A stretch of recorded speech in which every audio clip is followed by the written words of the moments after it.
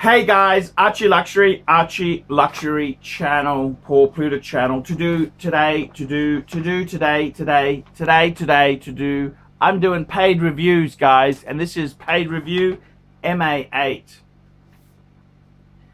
MA8, and before I start MA8, let's do a quick wristwatch check. I invented wristwatch checks. I invented it, so I'm going to do one. I'm wearing a two-tone bluesy. This is a late model. This is actually the last, it's a V serial number. And you look, it's got gold in the clasp. There, I love this piece. Okay, we're doing a paid review, MA8. This is for, which is Felix. He goes, okay. Hi Paul, I'm Felix. G'day. I'm a long-time fan, have enjoyed your unabashedly brutal but honest watch advice, and I hope to get some good advice from you for my own. Been collecting 60s, 70s Seiko dress watch divers. Let's say every man is entitled to a bit of a fetish, and they are cheap enough anyhow. But let's not waste your time with my fuck me dead shitters. I need advice building some heavy hitting Rolex. I've paid you $50 because no one should do 50 US because no one should do shit for free. So I put aside some money and have been watching Chrono 24 for price drops, but it's only going up. Ultimately, my question is if I should buy what I could afford now or grow my collection piece by piece as funds are available. I have put together a few watches with target prices and would love to get your opinions on them. Many regards. Okay. Let's have a look. Group A, buy ASAP. Number 1, a Rolex GMT Master 2 16710 Coke or Pepsi, $9,500 US. This is the one I really want to get, to be honest. Number 2, Rolex Day-Date, I think you mean Datejust 1601 white gold, $2,500 US. I think you're talking steel with white gold bezels, not a white gold piece. I love smaller, classic, do everything look. Okay, so let's just go through this list here. Do you want to get a Pepsi or a Coke? I think that's a good idea. This is the pre-ceramic. I think that's a good idea. 1601 Datejust. I don't think that's such a good idea. I think they're a lousy investment. They're too small. They're 36 mil. Millions of the fucking things were made, and I got to be honest with you. If you're going to get one, you want the best of the best of the best. And I'd 1601. I'd rather a 16014, a really nice sharp one, or a 16234, which is the sapphire crystal with quickset. I think that's probably a more usable everyday watch. Group B, by ASAP. Number 1, a Rolex sub no date 2-line 14060, $7,000 US. Love the clean look and the vintage 2-line. Looking to get tritium example for the look. Yeah, I think that's a good idea. I think a sub no date 2-liner, that's a beautiful watch. Beautiful watch indeed to get there. No questions of it. That's a fucking, actually I've got one here on the floor. Got one here. This is a mate of mine's. Has a 14060. Yep, I think that's a nice, beautiful, honest, classic, iconic watch. Very, very cool buying indeed.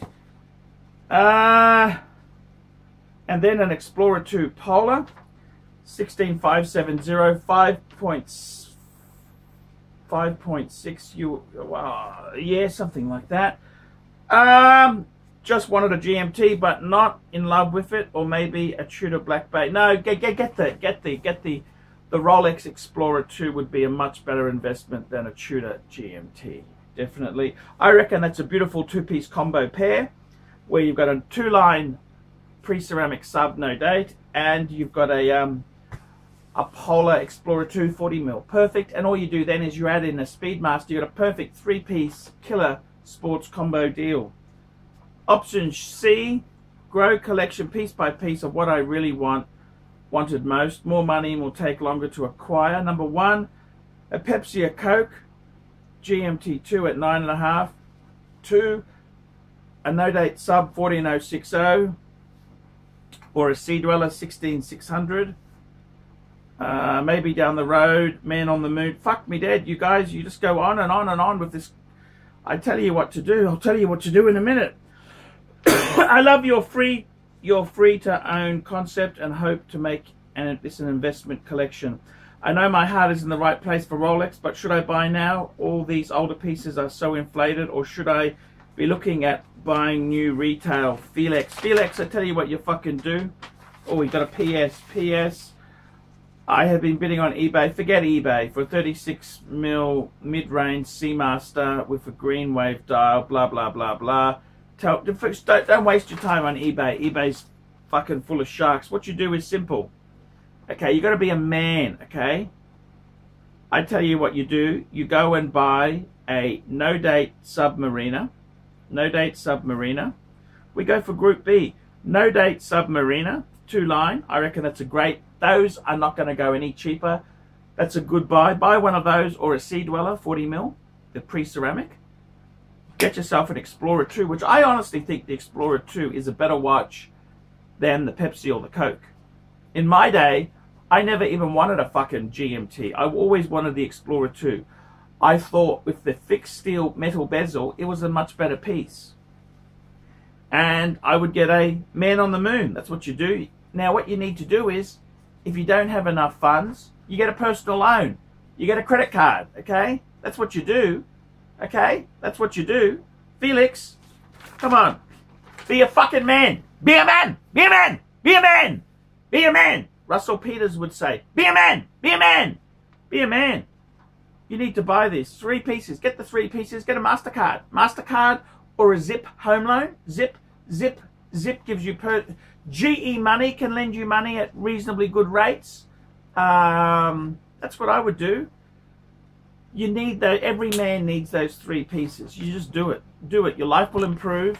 You'll have more success with the women. Your career will prosper. Instead, you're a fucking, you know, just reading between the lines here, Felix. You sound like a bit of a loser. Okay? You sound like a bit of a loser there with these Seikos and shit like that. Be a man, for fuck's sake.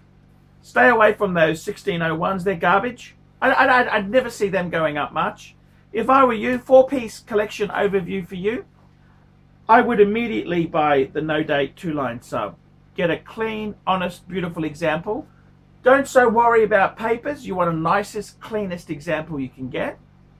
Get yourself an Explorer 2 Polar, the 42, or Polar or black, it doesn't matter. And then get yourself an Omega Speedmaster Man on the fucking Moon. Those 3 pieces. Get those 3 pieces. And then get yourself a 36mm Datejust 16234.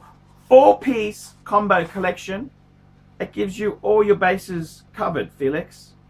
Be a fucking man. That's what you do. That's what you do. You do that. You do that straight away. Okay, get rid of the Seikos. Whatever you need to do. You need to do a bit of Ubering. You get a 2nd or a 3rd job, sunshine. You fucking do it. Make it happen. Be a man. Be a man. That's what you do. Make it happen, Felix. Felix, make it fucking happen.